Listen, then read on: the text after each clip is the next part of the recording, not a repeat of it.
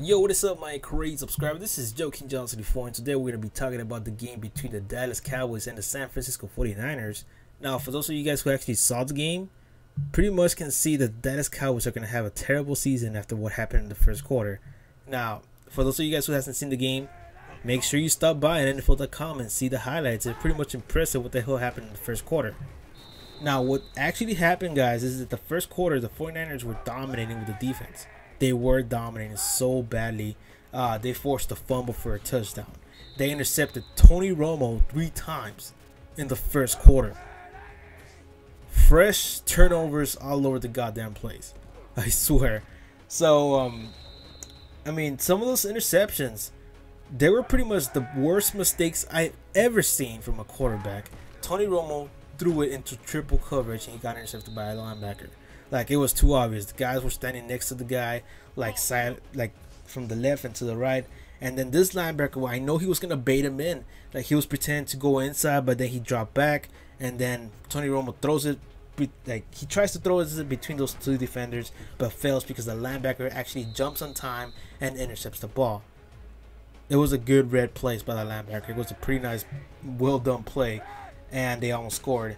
So the other interception that I really want to talk about will be the one with Dez Bryant, covered by two, defensive backs, a safety and a corner, I believe. And the way it happened is that Dez Bryant was going to run a post route down the middle, and Tony Romo just lobs it down the middle and hopes for Dez Bryant to do something. But it's kind of pathetic how it happened, because these two defensive backs were pretty much tightly, they were tightly covering this guy. One was like right in front of Dez Bryant, the other one was like right behind Dez Bryant. So if Tony Romo was to overthrow it, interception, underthrow it, interception. The only way he could actually aim at the middle is like a miracle. It's like 10% chance he will actually catch the damn ball between these two defenders. It was just dumb decisions by Tony Romo.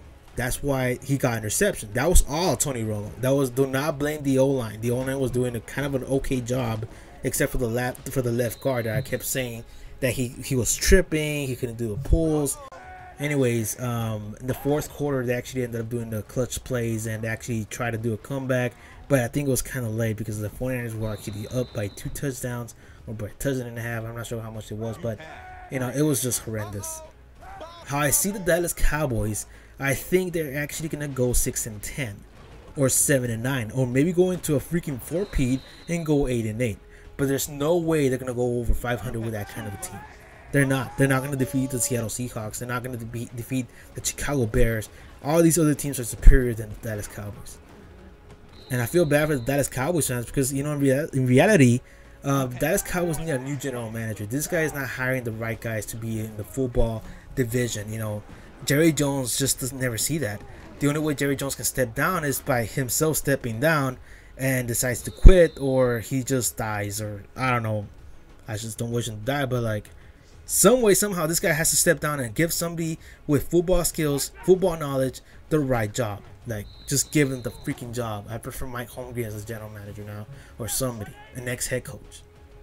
The other way they could have actually been successful this year is they would have drafted Johnny Manziel. That's the truth.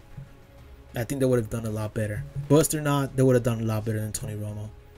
And a lot better than the Brandon Whedon as the backup. So, yeah, I prefer to hear Johnny Manziel in that game.